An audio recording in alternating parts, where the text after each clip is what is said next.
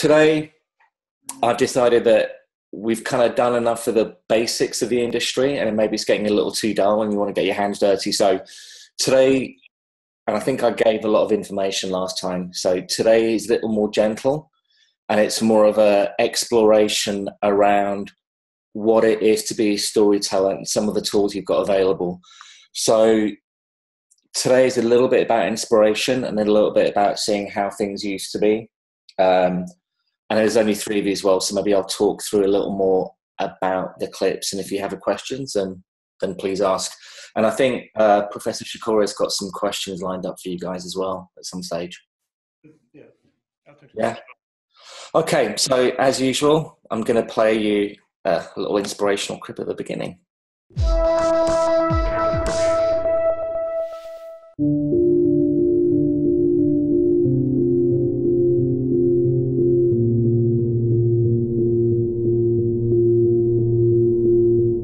So, Kevin Kelly, the co-founder of Wired Magazine, has this wonderful idea about how the emergence of language was actually the first singularity, right? In other words, the world on the other side of that line after language emerged would have been unimaginable to the creature standing on the other side of that line, right? Trying to explain the nuances of a Shakespearean sonnet to an ape are simply unimaginable, right? This is inconceivable. We simply lacked the wetware, right? So language, what is language? Kevin Kelly says it's a tool that allows the mind to know what it's thinking, right? It turned a feral mind into a tool that could now think with purpose and deliberation, right? Language allowed us to create a virtual world in our heads and pull the present forward to meet that. The ability to design, to envision, to plan, to imagineer was a natural consequence to the emergence of language. Again, a tool that allows the mind to know what it's thinking, right?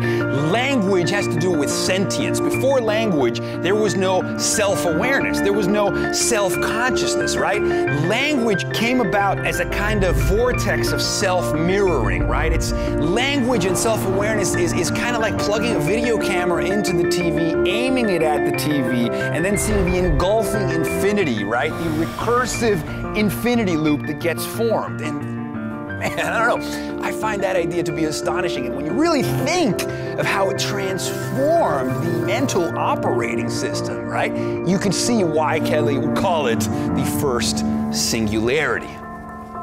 Language.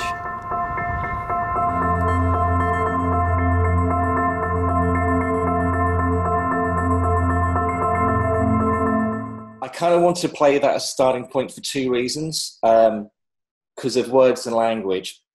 If you don't have a word for something, it's really hard to describe it. And in terms of what you guys are doing in mass media, language can be words, or it can be pictures, or it can be connections of pictures. So what's important to remember is the more tools you have to say what you're trying to think, the better stuff's going to be. So I was reading about this really interesting article about the development of language and how words developed in different languages. And what they worked out, the word red is one of the first languages, one of the first words that develops in every single language. And colours like blue come a lot later. And they're trying to work that out. And what they essentially worked out was if people didn't pay attention to something, they didn't think of the word.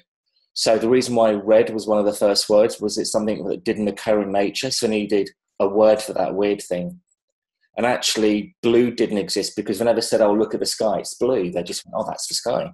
Sky is sky. You didn't need to describe it. You could only describe it as blue once the word blue had been invented. And from what I understand, the word blue was invented when they worked out a dye that could make blue. So, you know, we all know those stories about different languages don't have words. You know, Eskimos have 15 words for snow. And if you don't know the word for the snow that falls gently and melts quickly, you can't describe that unless you say 10 words. You maybe not even think about it. You know, I touched on another word a few weeks ago where Japanese don't have the word for risk. So that concept doesn't exist. So what's really important as you go on is trying to work out the tools of words and pictures that you need to move on. So words and ideas aren't necessarily about technology, but the technology affects the word. So you can tell a story with Instagram just with pictures, but if you don't have Instagram, you can't tell that story if you've only got written words. So next video is exploring that area.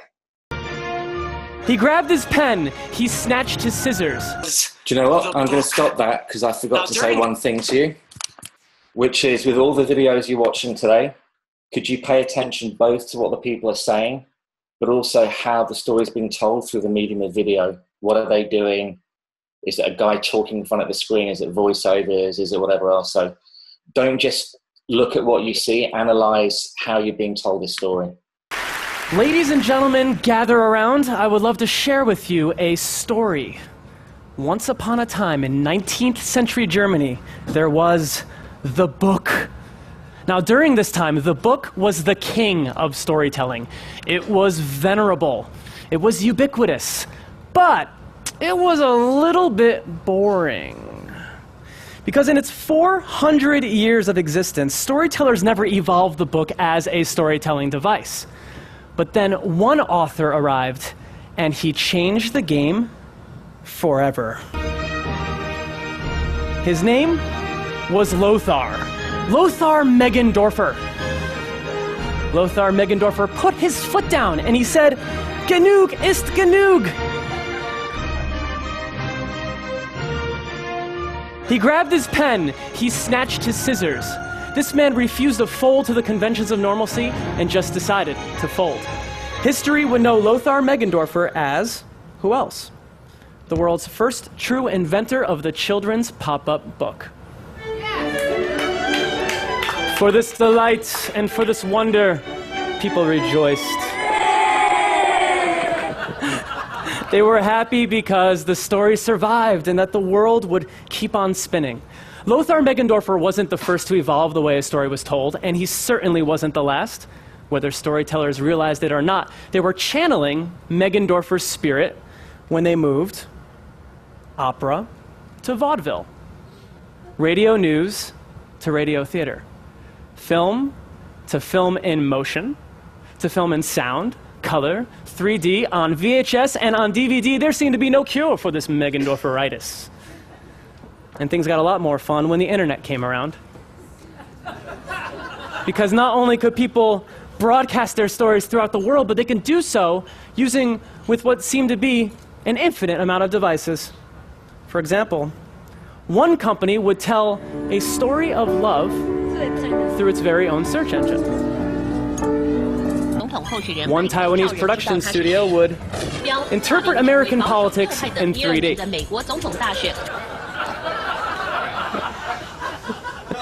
And one man would tell the stories of his father by using a platform called Twitter to communicate the excrement his father would gesticulate. And after all this, everyone paused. They took a step back. They realized that in 6,000 years of storytelling, they've gone from depicting hunting on cave walls to depicting Shakespeare on Facebook walls. And this was a cause for celebration. The art of storytelling has remained unchanged, and for the most part, the stories are recycled. But the way that humans tell the stories has always evolved with pure, consistent novelty. And they remembered a man, one amazing German, every time a new storytelling device popped up next. And for that, the audience, the lovely, beautiful audience, would live happily ever after.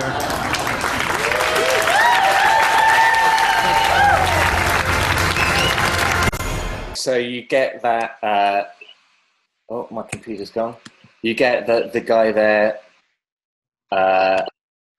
was basically using the iPad to tell a story. So that was, we were watching a film TV show of a live event, but the guy was telling an interactive story using, I don't know if you noticed there, apps. He's using Google Translate and Google World.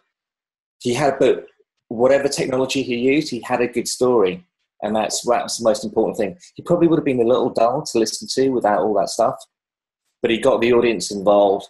And so what I think is important to remember is you guys move forward, be it whether you're, building technology or a story about sport, is work out what are the best tools and the best words to bring your story across. Or if you're forced to use like regular video that goes up on Vimeo or YouTube, how do you bring those tools? How do you convey that story? And so the more you understand, not just what the technology is, but what other people have done and how they've done it, that will help you along.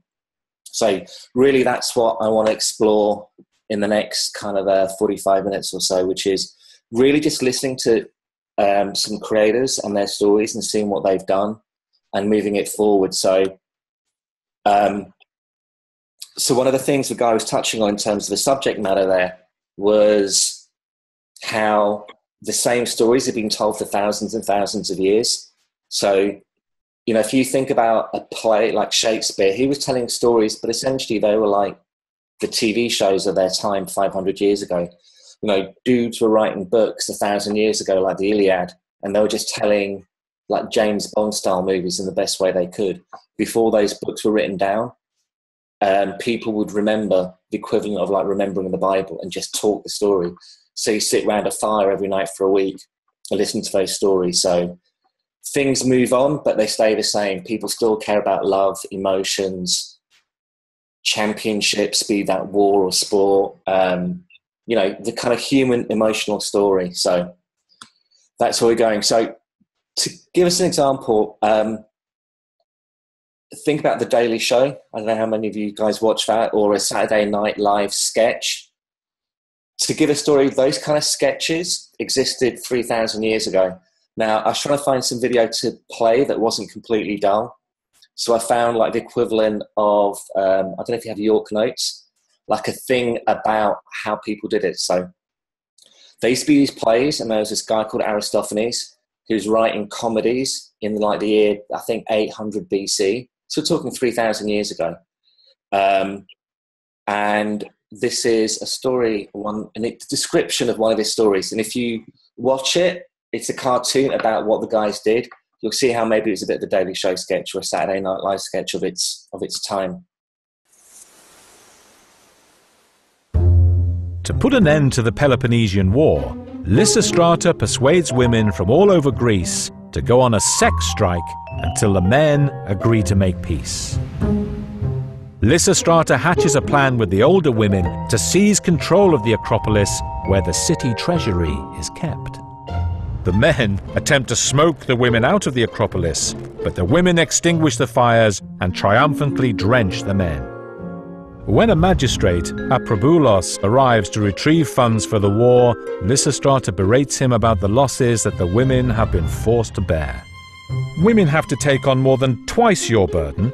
Firstly, it's us giving birth to children, then we send them off as soldiers.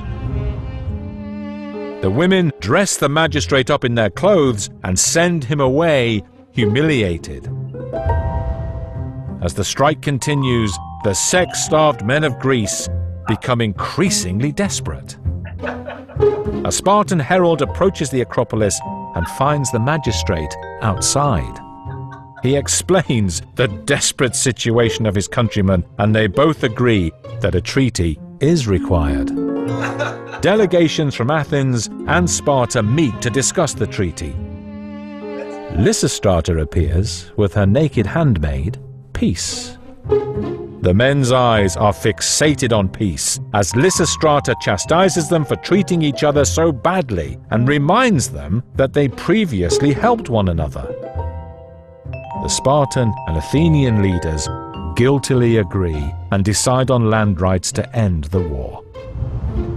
Lysistrata gives the women back to their men and joins the celebration of peace.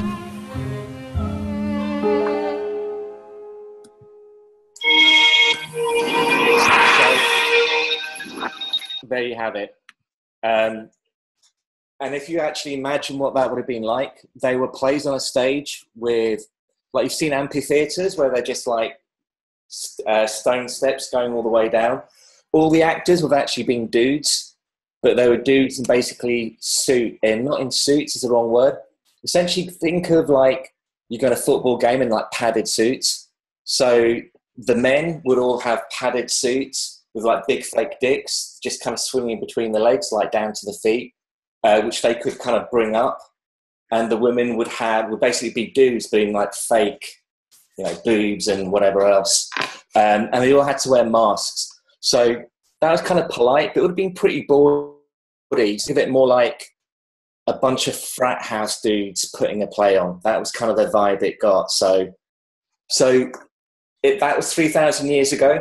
But like, hopefully you can see it's kind of like an SNL sketch, but just, they were more open about sex and stuff like that. So it's, getting blue balls to get their way. So anyway, moving on to the next bit of the story. So one of the areas I'm going to look at next is kind of next stage technology and how stuff is doing. So we're going to touch on VR later on, but I'm going to play you a clip right now.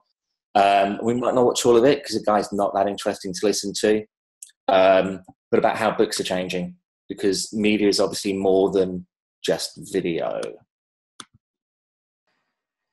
Explores all the solutions that will solve the climate crisis.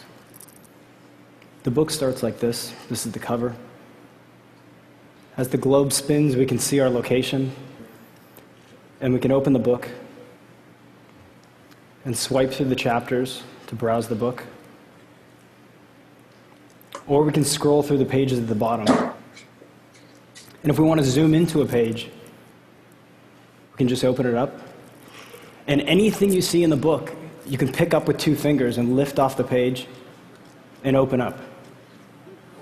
And if you want to go back and read the book again, you just fold it back up and put it back on the page.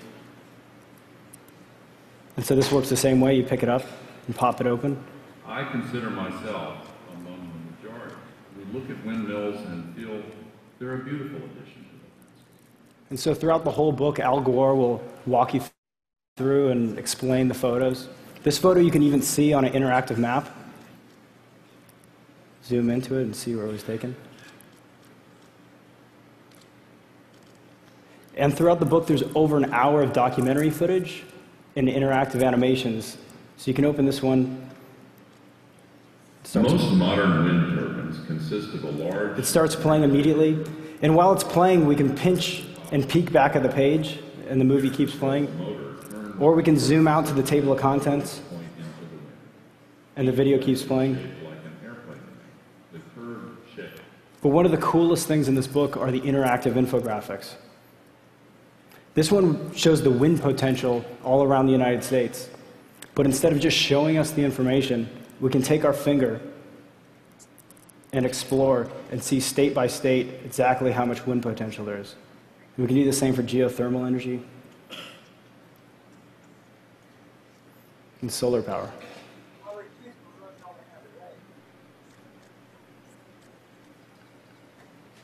This is one of my favorites. So this shows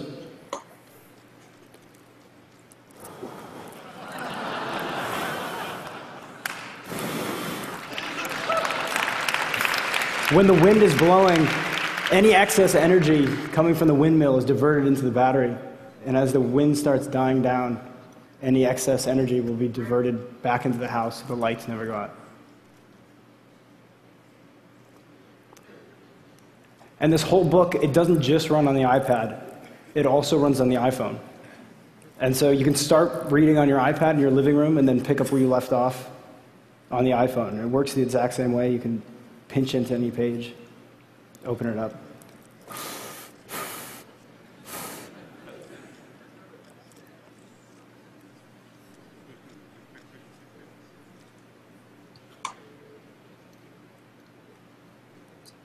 So that's Pushpop Press's first title, Al Gore's Our Choice. Okay, so I kind of wanted you to take away 2 things from that. Number one is you need the skills to do stuff, especially as you move forward. So I know some of you are interested in being in front of the camera, some of you are interested in doing maybe more of a technology and kind of CGI stuff, but if you look back to how media was, like, say, 15 years ago when, maybe your parents were at college, or 20 years ago, or hopefully maybe not 15 years ago your parents were at college, but 20 years ago, like newspapers had photographers taking photographs and journalists, whereas now, you know, you're a digital media journalist and you go out with your phone, you shoot video, you put articles into a story. You know, if you're camera crew on like or if you're crew, you know, making a more regular video, maybe not a high-end TV show, you're more likely, you know, when I first started in TV, you'd have a separate sound guy, a separate guy shooting, a separate producer, and maybe someone else running around. And now that might just be one or two people, just because the technology is easier, the money is different. So as you move forward, try and gain as many skills and as many areas as you can. So, for example, I'm going to just say, right, you want to be a sports journalist, right? So you could learn to be a host and learn all about presenting, but actually what happens when ESPN, nobody really watches on TV, they do live sports and actually it's on your tablet, and you've got to talk about what happened during college football that weekend, and you're the guy that's got to put together that story. So you're doing pieces to camera, but then you've also maybe got to put together infographics about, you know, what were the best plays, find bits of clips, maybe even do a little bit of CGI going, all right, the camera didn't capture that, but let's look at it from a different angle, or, you know, in a VR angle. So the more you can learn, the better equipped you're going to be to tell the story. Because the one thing that's definitely for true is people are becoming much more one-person teams, or it's you and your computer and you tell your computer what you want to do, or you just learn some basic skills. Editing used to be something that people used to take years to learn on machines that cost $1 million. And now it's like, I can go around and hang out my 8-year-old niece who's just put a little video together on our iPhone. So technology moves forward. So the really important thing to have is a whole bunch of technical skills and being able to understand what story you want to tell, and then be able to learn how to tell it or augment other people's vision. So some of you may want to be telling your own story. Some of you are going to be part of the team on bigger productions. But the more you understand the whole process, and you know, I respotted that with, I had this host who's like, I think I might have mentioned her before, in the UK. She's like the Ryan Seacrest of TV.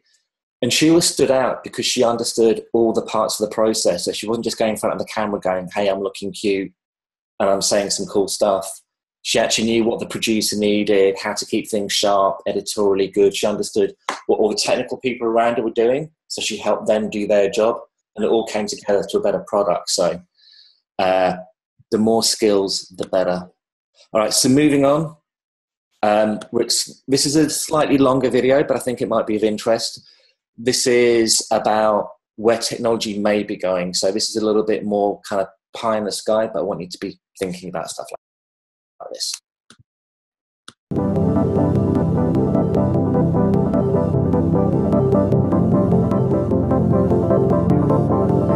There isn't a culture that's ever existed on the planet, as far as we know, that doesn't tell stories. And technology has always been integral in that communication. We often find new ways to tell stories that we really like. In the same way that when they first started moving pictures, and they didn't quite know what it was going to look like to tell a story with moving pictures, but they knew it was really cool to make those pictures move, that's the place that I feel like we're at with digital and built worlds. What's interesting about alternate worlds, like fantasy, like science fiction, like alternate history, is that they're thought experiments about the way the world could be. And I think this kind of project is perfect for this kind of world. Intel Labs and the USC World Building Media Lab got together because we wanted to see what would happen. If we actually built these digital worlds, could stories begin to actually emerge out of them? Could you create environments that were rich enough and interesting enough that people could have compelling story experiences inside these landscapes? The original Leviathan by Scott Westerfeld, it's a trilogy that reimagines World War I in a landscape where you can create your own animals. The military at the time has turned those animals into creatures of war. And so the Leviathan is a giant floating whale. And that's the world that we decided to create. Scott, as an author, is fascinated by and really enjoys the idea of creating a platform and then seeing what other people are going to do inside that platform. The Leviathan series is basically about this collision between technologies. So I think that using new technologies to tell that story kind of makes sense. For me, the integration of technology and story is long and interesting. And now we're creating digital environments which are actually real places. They're robust and they're rule-driven, and you can walk into a place and be inside that place and have it behave according to its own rules. I've been in the film industry about 35 years, and as the designer, my responsibility was to create the context for the story. It suddenly became more like creating something that looked much more like a world. And what we observed was that the world itself started giving back and stimulating and provoking different reactions in the story space. The challenge that we had from Tony and from Intel was, how could we imagine the next step of storytelling? World building evolved almost directly out of the realization that the linear process was not strictly relevant when you had these immersive tools. We took a small collection of film students and a small collection of game students and basically locked them in a room together and told them they had to collaborate, which turns out to be really difficult. Film students and film is based on tremendous visual control. Games are about participation. They're about, in many cases, total freedom of the audience to do whatever they want. And so what we really did is try to take those two worlds and make them begin to combine together. One of the things that's really unique about being in an interactive media and games program that is in the cinema school at USC is that you have people that are able to think in really compelling ways about storytelling as a system, but also about games as a system. We have these powerhouse students who are absolutely hungry for exploring the space of their imagination. So we can move really rapidly, I think, in very unconventional ways. A lot of our work actually here in the lab, we focus on lower resolution rendering. We have to limit ourselves to stories that we can tell with high-end but available compute. Because for our experimentation, the real value of having the students here is that they are so hungry to tell this new kind of story. We want to give them tools today, not sort of promise them tools tomorrow. In 2013, what we were using is just a combination of sort of daisy-chained together desktop servers to drive the world in the background, and Core i7 high compute tablets, head-mounted displays, traditional game consoles, and traditional game controllers. Everything we use is off the shelf. So what we're looking at here is the augmented reality experience of the Leviathan project. Here we have a projection screen, and the grayscale image, the border around it, is actually a marker which a camera on an Intel Ultrabook can recognize. And when it recognizes the pattern, it can actually register its point in space. So here we have a shot of the Leviathan entering the space, but then it's going to transition to an augmented reality mode where an audience member can pick up an Ultrabook, can point it at the screen and register the marker. Then we can make the whale fly out of the traditional cinematic two-dimensional screen and fly into the audience space itself. So every time you build out the world, you also create space for more story. That's one of the things about world building that's really fascinating, is it gives you narrative. The Huxley was something that I just sort of threw into the books. The Media Lab has done a whole set of things where you can control a Huxley, you can sort of guide them and make them. So it's one of the major game elements in the technologies they're creating. So it's been kind of cool to see something that is a bit character, a side character in my books become a really important part just because they found the idea interesting and they found it visually fascinating. Working with Intel is very interesting when we're in this kind of fluid, creative, imaginative space, because you've got a great tension between the pragmatism of engineering and maybe the push that we can provide here, which is the what if and the why not. That push and pull, they inform each other in a really balanced way. The great strength of this relationship is that we are at the center of the next generation of storytellers who are to. Okay, I don't know what's happened with that clip, but it's only got like 30 seconds left, so I'm guessing the guy's just going to wrap up. So let me try one more time, hold on. At the center of the narrative. Yeah, okay, hold on. I'll just play the last few seconds of that.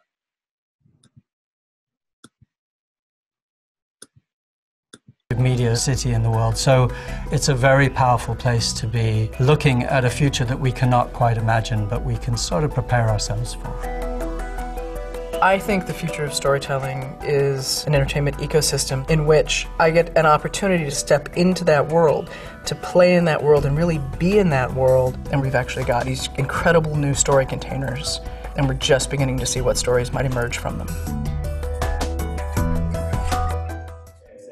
So I'd probably say two things around that. Number one, I think interactive storytelling is part of the future, but I don't think all storytelling is going to be like that. Because there's always going to be an element of someone just having a story and you listening to what story they have to say, someone interesting at a bar, whatever else. But I actually went to that project and did a weekend, what they call 5D world building. So one of the really interesting areas that's come out of gaming technology, which kind of hadn't happened before, is what you know describing there as world building. So it used to always be that maybe you had an idea and it was like telling a story of like, we can look at some clips later of The Martian, what happens when you go to Mars. Someone has a story they want to tell, but what comes out of gaming, and so from The Sims or other worlds, if you think about The Sims, maybe it's a really good example, is you create a world and then that world starts telling you stories. So say you create a world and you decide that bigger buildings get blown up or it's really earthquake prone. It starts telling you stories. So if that was the real world and that was LA, and LA was a sim city, it's a city where it's affected by earthquakes, fires, and big events. You know, one of the stories we went to and we looked at was what happens to LA if seawater levels rise by like 50 feet. And then, you know, the only part of LA that's left is like Beverly Hills and some of the other mountains. And then the more you go into it, the more you work out, well, the subways won't work. The rich people are going to try and protect their land. The poor people won't have jobs. Does that mean a whole bunch of people are going to be living on boats? Oh, suddenly we've got this boat city of poor, underprivileged people who are maybe fishing and have hassle with the rich people. The world starts telling you a story, and then you kind of go down that route. So it's a different way of instigating a story, and you can go into those story worlds where you discover your own story based on the world that's been created, or you can follow a story that's kind of being written in that world. Does that make sense? Cool. All right. Anyone got any questions so far? Yeah. Hold on, the microphone. Can you hear it? Yeah. Oh, maybe I can't actually.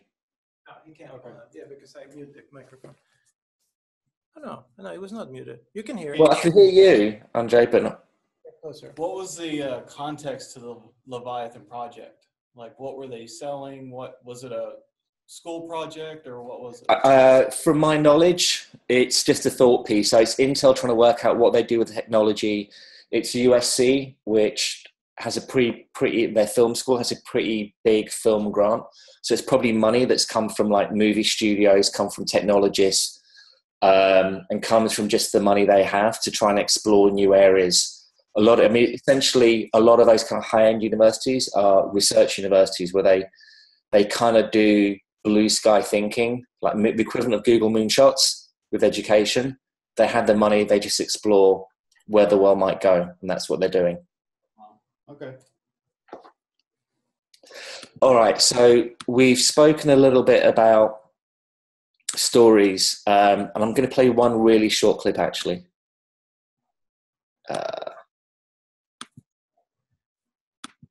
Storytime. She then discovered a booger residing in her nose. It would never be removed.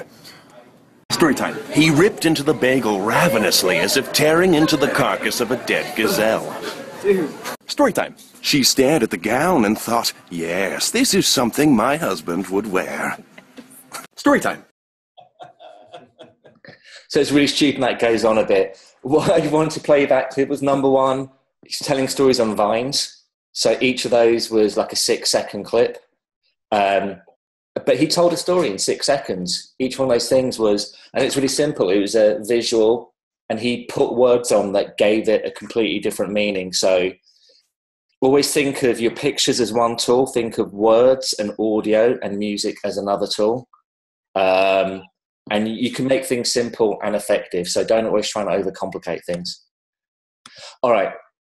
So for the next bit of the lesson, or actually to the end of the lesson, I found three different storytellers, and we're just kind of going to listen to them and see where their thoughts are by way of inspiration. So I'm going to play you a clip of each one. Well, actually, the first you have a separate clip, and then I'll just play you a video of the person talking, one of the ones that's got clips built in.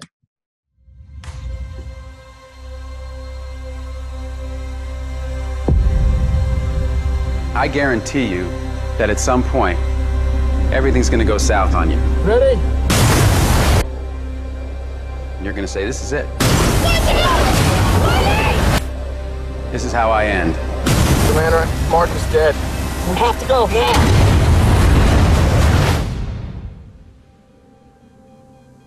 Now you can either accept that, or you can get to work. This will come as quite a shock to my crewmates, and to NASA, and to the entire world. But I'm still alive. Surprise. Here's the rub. It's gonna be 4 years for another mission to reach me. And I'm gonna have designed to last 31 days.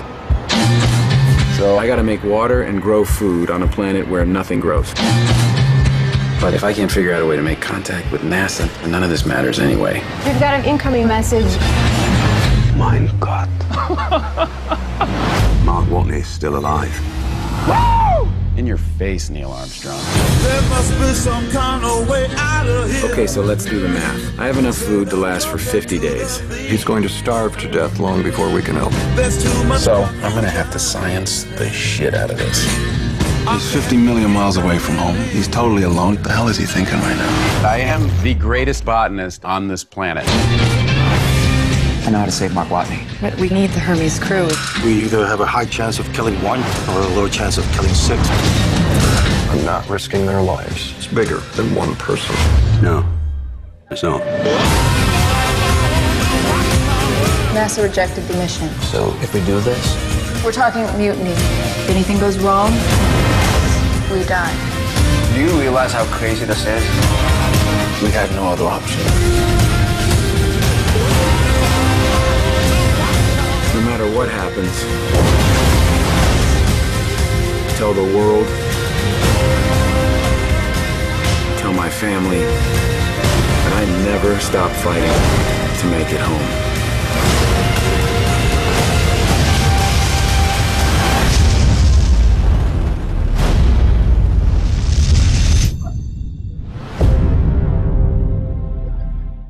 So we're going to talk or listen to one of the story makers. Just to put it into context, the movie was directed by a guy called Ridley Scott, who did Gladiator and Blade Runner, amongst others. It was based on an ebook, and the guy we're listening to is the guy who wrote the movie script. He's also a producer and a so one of the things he's done recently is Marvel on Netflix. So we're going to explore a little bit about his creative processes right now. How closely did you work with Andy on this project? And was it quite helpful to have him kind of involved, or sometimes do you prefer just to say, right, I need to do this on my own accord? Well, you know, every project is different, but with The Martian, I love this book so much, you know, and one of the first things I did when it was a blog. It started when Andy was just giving away this book for free on the internet. And we called him and said, look, your life's about to change. You know, you can quit your day job, because he was still working at his day job. And, you know, I didn't want to do this movie without Andy's help and blessing, and also he's much smarter than me. So that helped. Because, I mean, it is so kind of, it's very intellectual, and it all feels very authentic and very scientific, and I didn't want to say, oh, that wouldn't happen. I abided by it the whole way through. But how do you go about ensuring the film remains accessible and entertaining to people who, a lot of this does sort of go over their head, like myself? Yeah, that was sort of my job, because, you know, Andy got the science right, and my job was to just make it into an entertaining movie. And so I would just work away and try to shape the book, and then when I get into a place I thought Andy'd be happy with it, I'd send it to him, and he'd say, okay, you screwed this up, and then he'd fix my science for me. And I mean, when you write a great screenplay, do you not think sometimes, man, I really want to do this one myself? Or does it sometimes get to a point when Ridley Scott says, well, I'm interested, you just go, well, if you're interested, Ridley, this one's probably for you? You know, Ridley is my favorite director of all time. So when he says yes, you just step out of the way. But when you were writing the screenplay, did you ever, did you know originally that Ridley might come on board? Or did you go back and kind of change it slightly when you knew that he was on board to kind of suit his sort of sensibilities as a filmmaker? Yeah, once Ridley came aboard, he sort of had his own spin and take on it, and we'd work together to sort of craft it. Yeah. And can we expect to see you sort of direct again soon? Because so far, sort of Cabin in the Woods, it's a 100% track record. Yeah, nowhere to go but down, right? No, that's the plan. I mean, I don't, you know, it's tricky getting movies together, but I would imagine I'll be directing again soon. Yeah. When watching the movie, I mean, it's such a kind of fantastic tale that takes you through all the kind of emotions as an audience member. Are you able to get immersed in the tale despite the fact you wrote it? Can you watch it and really get into it and kind of feel emotion when you need to feel emotion? Or is that a bit too difficult when you're the man behind the screenplay? No, certainly with this movie, and part of it's because I just love the book so much, and the book resonated emotionally with me. I watched this movie and I burst into tears every time. It's always in a different place, you know, each time I watch it, because there's something new I notice each time. But I find this movie to be very sort of emotionally heartrending. In regards to NASA's involvement, I mean, obviously they did play a big part in this. I was just wondering if they were involved in your sort of aspect of the writing process. When I was writing, I went to JPL, which is in Pasadena, and I'd go to NASA and just tour there. And so much of what they taught me went into the movie directly. And then once we got the script to a place, we'd sent it to them, and they made sure I didn't screw up too much. What's important about that one as well is that he's probably one of the visionaries behind it, but he's working with a bunch of other visionaries. So collaboration is a really important part of the process. Ridley Scott is obviously really famous and has a vision. This guy in his own right as a writer has lots of fans and lots of people just rate his work. So they obviously worked, you know, they shared a sensibility and worked together and, you know, had a story they wanted to tell and moved it. So I'm moving on to a next clip actually now. So it's completely different. This is about documentary, and what I really like about this one and the reason why I picked it was this is as much a piece of art or a piece of creative work in its own right, as much as it is a documentary. So I'm going to play you a clip or a trailer for the documentary, and then we're going to listen to the director. Who are you, Kurt? I'm Kurt Cobain.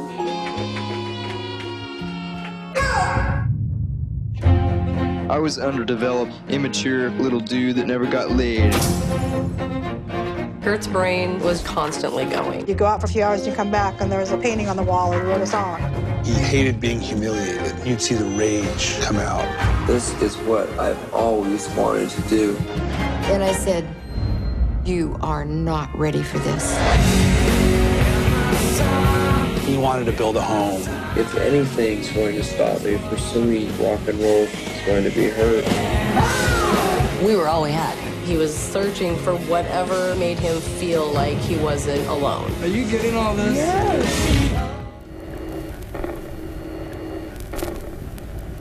From the moment Kurt Cobain burst into the public scene with Smells Like Teen Spirit, there has been an absolute obsession, cultural obsession with Kurt. But Kurt had very limited interactions with media during his lifetime.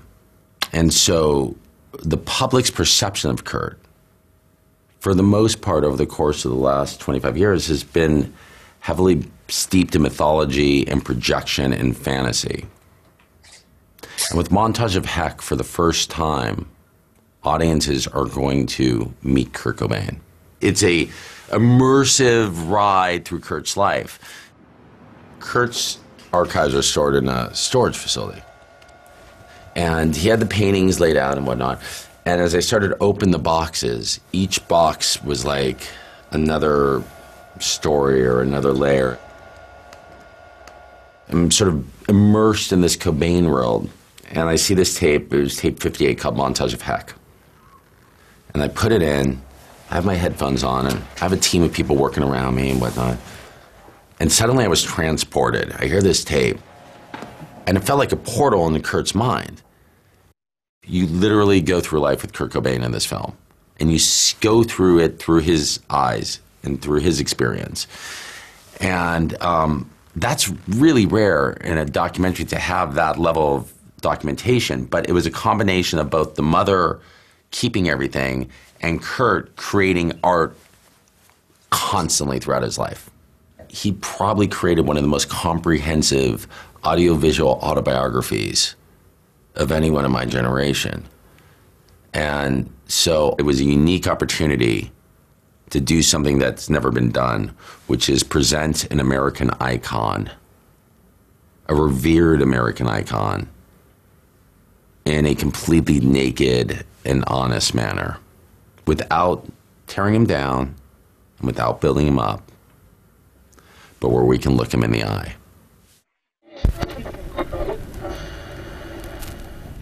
Okay, so what's interesting about that one as well, and it is really interesting if you haven't seen it, is that director is kind of well known for having his own vision, but, you know, it's how do you mix the fact that he's got a vision, a story he wants to tell, a way he likes telling a story, but he's got to be led by the materials. Essentially, you know, it's like one of those challenges in a TV show. You're stuck in a room with the door locked and you just got a bunch of material and you've got to make something work from that. You know, how do you pick a story? How do you pick the materials? How do you give it some of your own magic that makes it into a special kind of project? So if you get a chance to look at it, what he did was he mixed old footage he had, created new interviews, but you saw there's an awful lot of animation. So he took his artwork and had it animated and created cartoons and tried to get inside the mind of him. So he was really creatively using tools. He wasn't getting some voiceover guy going, Kurt was really like this. And he kind of let the footage and the material and Kurt's own work tell the story. All he did was kind of augment it to make it a little bit more visual. So, all right. Next one is a really different kind of story. We're kind of going a little bit political, or only mildly political. And the reason why I'm playing this one is to show there are different ways of telling a story. The movie, I'm actually about Selma, could have been a documentary, and it probably would have been the kind of thing that you might watch on PBS or maybe not watch on PBS because you might think it's a little bit dull, with some 50-year-old guy just kind of droning on about how important it was. Sometimes you just need to get the emotion of the movie. So this is what we're going to next. So we've got one of the actors and the director. Detroit, New York, Los Angeles, inciting large-scale arrests and sympathy marches. I'm very aware of that, Mr. Hoover. What I do know is he's nonviolent. What I need to know right now, what's Martin Luther King about to do next? Mr. President, Dr. King is here. What a journey it's been, right? Okay. Jamal, you want to slate that for me, please? Jamal Finkley, Blacktree TV. Anytime you're ready. Oh, Jamal. This is a proud moment for me, you know, just to sit here across from you guys and after seeing this movie last night. And I gotta tell you, the movie moved us so much that a bunch of us journalists got together and it's like we decided on how we was gonna fight our treatment by the studios and everything. It was like it inspired us to do the demonstrate and everything else. So good. You guys are gonna protest? We're gonna protest. You should. Yes. You should. Yes. Excellent. Let me know how I can help. Yes. So first, I mean, why Selma? Martin Luther King's had so many chapters of his life, his story that meant so much, even posthumously. Why was Selma like the focal point for this story for you? I think the thing that attracted us to this story is that you could talk about the life of King without having to go cradle to the grave, because it's too much. His life was episodic. You had his early life when he met, you know, the son of two, the son of a preacher, the grandson of a preacher, right? His life in Boston, his life in Montgomery with the bus boycotts, the I Have a Dream, the March on Washington, all of those, they're all movies. So once you said we're not going to go cradle to the grave, we're going to go a slice of life, then that decision leads you to a which life, which part of it. And Selma is just so robust. I mean, that time was a time when he was hitting on all cylinders, strategically, or as an orator, as an organizer, but it's also some of the lowest moments he had personally. So it's fascinating. 3 months. Yeah. and you embodying that character. I mean, there's a lot that you had to pull off, but I imagine from reading these speeches and just trying to embody the character, like spiritually, it had to like feel a certain way to you. I would imagine. Like how was taking on the character of Dr. King? Well, what you say there is key, you know, there's the spiritual connection to it, because if you see Dr. King giving those speeches, you know that he is operating in something other, you know, and the reason you really see that is when you then see him not in the pulpit, not, you know, in that higher state that he's in when he's giving some of those speeches. And so that was a lot of the work I had to do, is to position myself where that was even possible. It was kind of a gamble because you never know, but what I never wanted it to feel like is just a technically proficient performance. It's like, how do you even come close to how transcendental he was pulpit with those speeches, and how do you then show the man behind those speeches when he's with his wife, when he's with his brothers, when he's, you know, suffering under the weight of the guilt and the expectation that this campaign placed upon him. So that was the duality that we had to find, really, and thankfully I had a great captain to get me there. And a great actor. I mean, just sitting here with them, the way he looks, the way he speaks, right? Yeah. That ain't King. Yeah. You know what I mean? Like that is a performance of really epic proportions. He transformed himself. It's nuts. Even I'm sitting here listening to you, I'm like, my boy's wicked smart. You know what I mean? You know what I mean? It's like, I'm like, ugh, that sounds good, David. So yeah. I think, and Common said this, that he wanted to play a superhero before, but now he feel like he played a superhero without having a superhero costume. That's wonderful. I think we all know that how brave Dr. King was, and all those people, John Lewis, everybody. But I think to see that he wasn't always 100% confident, I think was a nuance. I mean, what were some other nuances you learned about King just from taking on this campaign? Yeah, I mean, that guilt and the fact that he felt very guilty during this time. This is the only time in all of his campaigns where people died, and actually 3 people died. And it's under his watch, so to speak, you know, and of course it's the fault of the racists who did it, but ultimately it was because they were waging a campaign that he was heading. And so that guilt, that pressure, which David, inserts beautifully into the performance, but then also just the little things like, look, at some point in the film, you just see a black man and a black woman having a hard time at home, right? Brother has to take out the trash. He has to answer some hard questions. Yeah. You know what I mean? You know, just that. You think of King and Coretta, you think of Mrs. King, you know, and you think of him, and you don't think about the marriage. That's what I wanted to get into. It's like the marriage, black love, and what that is under pressure. Yeah. And so that was really important to me to get into the script, into the film. And you know, David can do anything, so you can throw anything at him. And you know, literally that performance. You know, you're giving speeches, you know, at the state capitol, and then you know you're in the kitchen with your wife, and to be able to do those at such a high level, fantastic.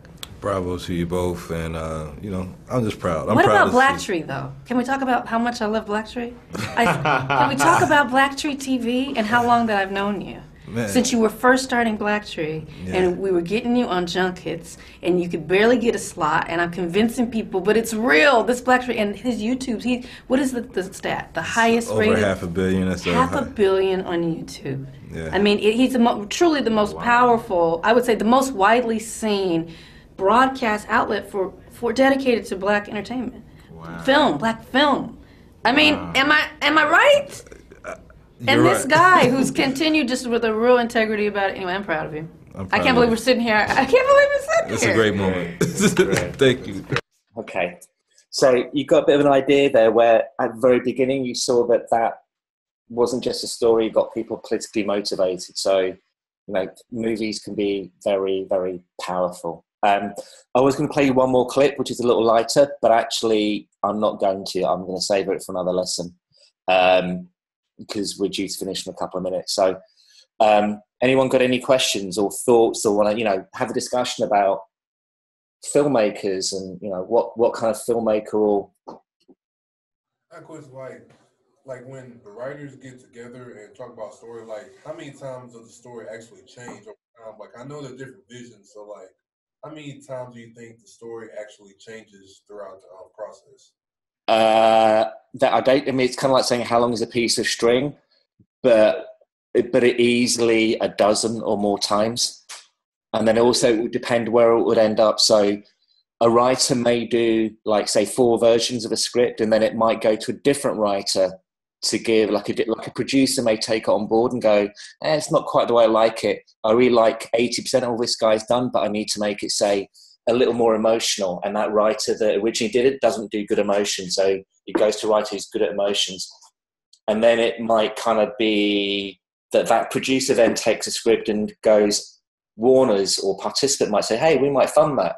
Oh, it might be a Brad Pitt movie. Oh, then suddenly you've got to turn it into like a bigger, more spectacular movie. Maybe the budget goes up, so you change where the backgrounds are. I mean, budget also is a really important thing to remember that, say you want to do Star Wars, that's expensive because it's in loads of places. You know, some movies are shot in like 3 or 4 places, like maybe in a couple of rooms or in one town. So you might kind of go, hey, this is right now a $50 million shoot over 50 days, but we need to turn it into a $25 million shoot over 30 days and all in the Southeast, and loads of the money is going to go to our actors rather than money is going to go on screen. So then you rewrite the script again. And then obviously the really last part of it is you shoot a bunch of stuff and then you go to the edit suite and you're kind of rewriting the movie in the edit suite. Every word that gets put down doesn't end up on the screen. Sometimes you drop out whole scenes because they're confusing, they don't work, the actors didn't work. So I'd say it's a constant process. No right or wrong answer, but it's never like you write it once and it gets made, unless it's like you and your buddy doing it and you just go off and start shooting it. But, you know, if you're doing something on TV and you're doing a news article, you might not have any time to rewrite something or, you know, do a basic script for a news story, or, you know, you're putting something more simple together. You might just have to go and do it and kind of see what happens. So lots of times is the answer, and for lots of reasons, not just creative, but budget reasons, or, you know, rewriting a that same montage of Heck, if that was going to be on MTV, that would have been a whole different documentary. And if they paid for it, the guy would have had to go back and kind of change what he was going to do. And the same with Selma. I'm sure that changed when Ava DuVernay came on board as a director, and she wanted to bring out more of the emotional story that I've read in other places. And then obviously, you know, they get certain actors involved, and it became more of a, with David Oyelowo, I can never say his name properly. When he came on board, suddenly it's going to be more like Oscar bait than maybe like a worthy movie. So then again, you might change it. So, yeah. Anyone for anything else? Cool. All right. Well, have a great rest of the day, guys.